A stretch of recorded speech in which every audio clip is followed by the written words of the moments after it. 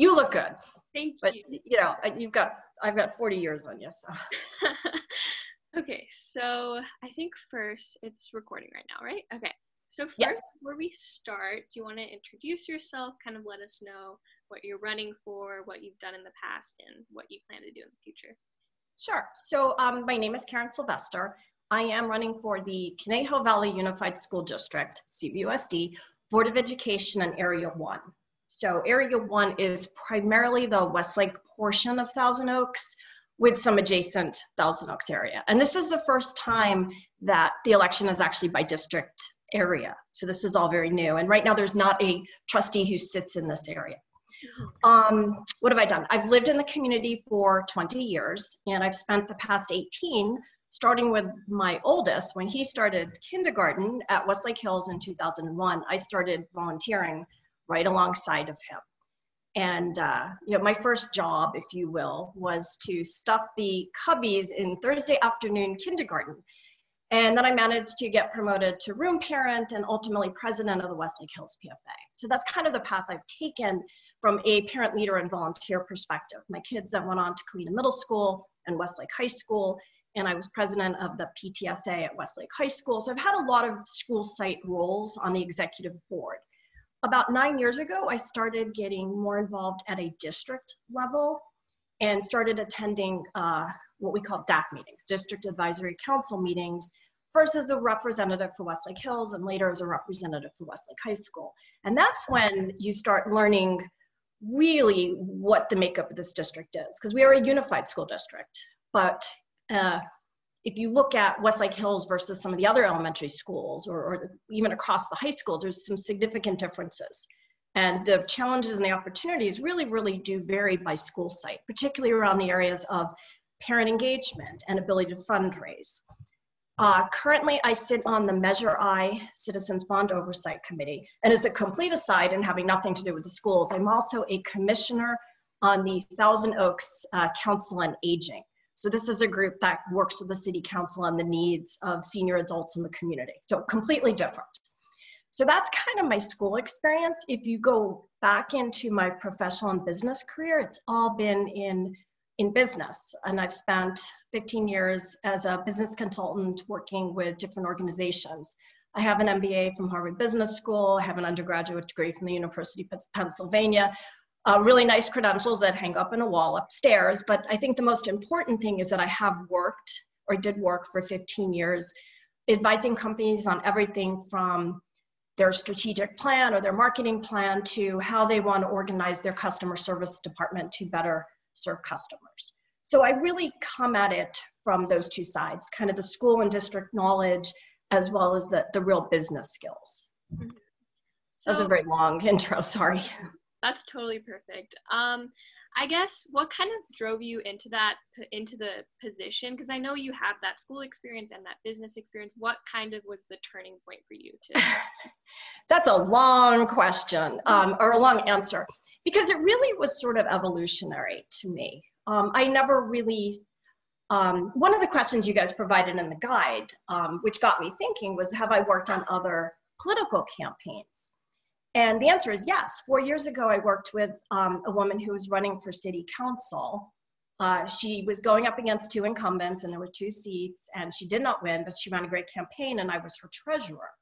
And then 2 years ago, I ran Cindy Goldberg's campaign for school board. So I had that taste of politics from the other side and thought, this is a great role for me. Like I'm actually a really good campaign manager and such. So the thought of actually being the candidate and being the one being recorded on Zoom wasn't necessarily what I had thought about. But as kind of time elapsed and I started really thinking about the skills that I have and the background I could bring to it, it just made complete sense to me that I could be a really good trustee. And I don't know how to say it without sounding like, you know, hey, I'd be a good trustee, but that is really what I thought. And you know, when I say we've lived in the community 20 years, we moved to this community 100% for the public schools. At the time I worked downtown, my husband worked in Hollywood. This was incredibly inconvenient, but we wanted our kids to go to the public schools. We wanted them to be part of the community. And so now that my youngest has graduated, she just graduated this past June from Westlake High School, it just felt that this was the time to give back and to make sure that the experience my kids had, and all in all, I mean, it wasn't perfect, but they had a really good experience, that other kids would be able to access their education and have achieved their success. So I think it was a combination of, you know, it's like my time, and I've had the political experience enough to know what was involved. And I think I have a really good set of skills to be an effective trustee. And I just want to say this was all before the pandemic hit. And I think that just kind of hit home that in today's world, it's even that much more important to know what you're doing and be able to be effective from the first day. Yes. And something Justice in the Classroom is very passionate about is our 6 proposals that have to do with equity and diversity and inclusion. And one of our key beliefs is that the education system is kind of the basis of these 3 things. So how has your campaign or the experience you've done in the past impacted this and promoted diversity and inclusion? So I have to say, and I mentioned this before, I launched my campaign in February. And the first thing you do is you say, what do I want to achieve? Like, what is I can talk about public education is important, but what is it I really want to achieve? What do I see as the vision for the school district? So I would answer your question as saying my first 2 priorities, 2 out of the 3, are 100% focused on that. The first is educational excellence for all students, and a recognition that education is not necessarily delivered in an equitable manner, or shouldn't be delivered in an equitable manner. Scratch that. Education should not necessarily be delivered in equal manner. It needs to be delivered in an equitable manner. And, you know, that for different groups of kids, that looks very, very different. And the way you would allocate your resources looks very, very different. The second one of my goals was really around the culture of the district and wanting a school district, wanting school sites, wanting classes to welcome and celebrate all kids, every kid, regardless of their background, regardless of their ethnicity, their race, their language, their sexual orientation. You name it, every kid should feel welcomed. They should feel celebrated for who they are. And those 2 things have formed the cornerstone in my campaign pre-pandemic. And if you ask me, are they still important? I'd say they're even more important today. And I think it's even more difficult to achieve what I've just outlined. Mm-hmm. And that's something that's very important in public schools, because public schools do tend to have more a diverse base of students from different socioeconomic backgrounds. So how do you believe, because students come from different backgrounds and from different socioeconomic places, how do you believe you should make the school environment more inclusive? I mean, I think there's a lot of things that can and should be done. So I think at a minimum, and I don't want to parrot back all of your 6 parts of the resolution, but I think you've hit and nailed pretty much all of it. But a lot of it is like in the younger grades, you know, making sure that the books that kids are reading reflect their own backgrounds or who they are, so they feel represented. You know, in my day, any book I read, or any book that was read to me, it was, you know, the mom, the dad, the 2 kids, all were white. The dad had a briefcase in his hand. The mom had an apron. I mean, you know, that is just not the reality of most kids in our district. And I think that the stuff they see should reflect what that reality is. So I think it does start at a young age, and I think it does involve that type of thing. I think it involves teaching teachers how to handle some of the questions that inevitably come up, and how to as well, and again, it's one of your resolutions, but how they themselves should model, and kids should see reflected in them teachers who speak Spanish, or teachers who are Black, or teachers who are Latino. So I do think it's doing all of that. You know, and it's a very broad topic, the topic of inclusion, because what the other part is like students with disabilities, and what does inclusion for that group look like? Because typically that's been the group that's kind of the school with, and I don't know how it works at Oak Park, but in a lot of school sites in our district, has traditionally been a school within a school. And the special ed kids were kind of off to the side and did their own thing. And that is evolving, and evolving in a good way, so that a lot of our students can go to more classes with general ed students, which I think has benefits on both sides. And they're being taught in ways that cater to their own skills and strengths, also benefiting our general ed students. So I think that's a whole other topic on inclusion, which I think is important.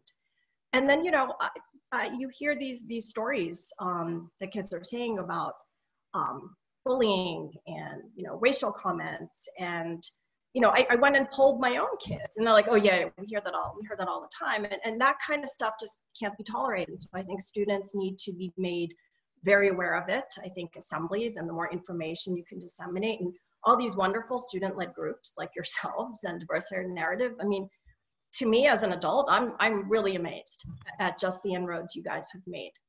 So.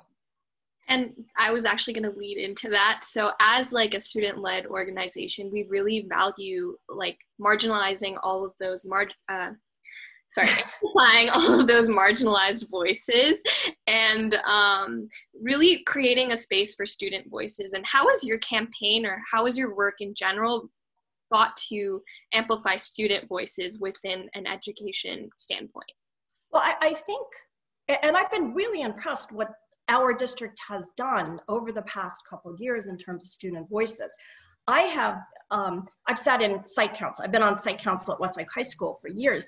There are active students on site council. We have a student trustee, this is year 2 we're starting, who sits on the school board, and their perspective and their opinions has been invaluable, because I watch every single board meeting. There's a SDAC, which is a new group that has formed in the past couple years at within the Conejo Valley, which also amplifies student voices. So everywhere I turn, it feels like there is an ability to hear those voices. Emphasis on the word, you have to hear the voices and you have to listen to the voices. So I can only say, as a trustee or as a prospective trustee, having conversations like this, I've had conversations with the Diversity Narrative folks, I had a conversation with the 805 Resistance, and just understanding where you're all coming from is just absolutely key. Yeah. So along with that, I'm trying to like figure out how to fit in a question into here, but we've covered a lot about equity and just creating an overall inclusive environment. Something that really stands out is, how do educators respond to situations where racism is taking place in the classroom? For example, within the recent years, there has been a rise in hate crimes towards the Jewish community, the Muslim community, the African American community. And like, I've experienced that firsthand, where I've seen it happen in the classroom. How do you believe educators and staff members should respond to this increase in hate crimes? And let me say, I'm Jewish. So the rise in anti-Semitism for me, who grew up reading books about the Holocaust and thinking this could never ever happen, and just seeing some of the stuff that's going on is highly disturbing. So that's just an aside. But you know, it goes back to training educators. I think when you start talking about race, it's a sensitive topic. It shouldn't be a sensitive topic, but often it is. And I think most of our teachers really do have best interests at heart, but when they hear something, they don't know how to react. And they often have a split second to react. And if you don't know what to say, you might let the moment pass because you don't want to wade in. And I think it circles back to, I think you need to train educators and teachers and staff on how to handle these moments. And it's not glossing over it. It's not sending the kid down to the office. I think it's about having honest conversations. And I don't think a lot of those conversations necessarily always take place. And I think it's fair to say that older people, older than you, we were kind of brought up that you didn't talk about race. You know, it shouldn't matter. So it wasn't a big topic in certain circles. And I think we need to kind of come back to the part that it is an important topic. And so in the classroom, especially in today's world, which is can be pretty political and pretty divisive, teachers need to understand what they can and cannot say, what they should or should not say. And that gets back to training them. Mm-hmm. That's a very important thing within the Justice in the Classroom, because one of our proposals is having equitable training for educators to learn about how to respond to hate crimes, how to respond to racism, and with just implicit bias between educators and students when they're teaching history, English, or even math. It exists in every single sphere of education. You know, I honestly, up until the past few months, I've not really had to do a lot of reckoning with myself or really think deep thoughts about, you know, I would tell you, I'm not a racist, yet I've been advantaged by, you know, many things in my life that I don't even think about or even really acknowledge. And I think where your group and a lot of the other student groups has really amplified this message and has caused me to really think about it. So I applaud you guys, I really do. Thank you so much. So I think my last question would be like, if you need me to go through the 6 proposals, I can, but what is the 6th proposal that sticks out the most to you? Okay, I'm cheating on this answer because I saw the question, so I went back and I looked. And as you guys yourself acknowledge, they are pretty interconnected. Mm-hmm. So I'd be like, that one's important, ooh, but that one's important, ooh, you can't do that one without that one. So here's how I'm going to answer that. And I'm going to answer it in 2 ways. And the first is looking back over, let's say, the past 18 years, where, as I've said, I've spent as a parent leader. What resonates with me and what has my self-reflection led to? And I think whether it was the PTA or the District Advisory Council, or I was on the Conejo Council, I've been involved in nominating committees. And as a nominating committee, you sit and you put together a slate of officers, excuse me. And I can tell you, as part of a nominating committee, and I've probably done it 5 or 6 times, I think about, I need some parents from this school, and I need some representation here, and I want parents of younger kids and parents of older kids. Not once did I ever say, we need a Latino parent, or we need a Black parent, or an Asian parent. And I'm not saying everyone who stepped up was white, but it was not mindful. It was just done without thinking about it. So from a personal standpoint, everything I've done up to here, that's what resonated with me. But then I'll answer it, okay, moving forward as a trustee, what would resonate? And I think, and I've mentioned this a few times, the training to me is the most, it's easy to, it's not easy. It could be done in a more immediate time frame. It would have an immediate impact. I love changing the curriculum. But we know there is a process there. Much as you all want to get it done yesterday, there is a process, and that's going to take a while. So I think going forward as a trustee, I have to put student needs first. And to me, what would benefit students would be the training of their teachers. So that's what I'm going to answer your question, because I found it kind of hard to just pick one. Pick one, yeah. I don't even think I can. Yeah, so is there anything like you want to include about your campaign, or anything you want to tell the Justice in the Classroom platform in general? I mean, as I said, I think you guys, I have 3 kids of my own, so I've had the conversations around the kitchen table, and you know, they're kind of training me, and I appreciate from my own kids, and I appreciate hearing it from you guys and the Diversifier Narrative folks, and the fact that at the last school board meeting, the resolution was unanimously passed, and not a lot of things in our district get unanimously passed. And the Equity Task Force, which has been, I guess, in progress for a little while, also got passed. And there are student voices on that as well as some people I know. So I think it's going to be a great committee.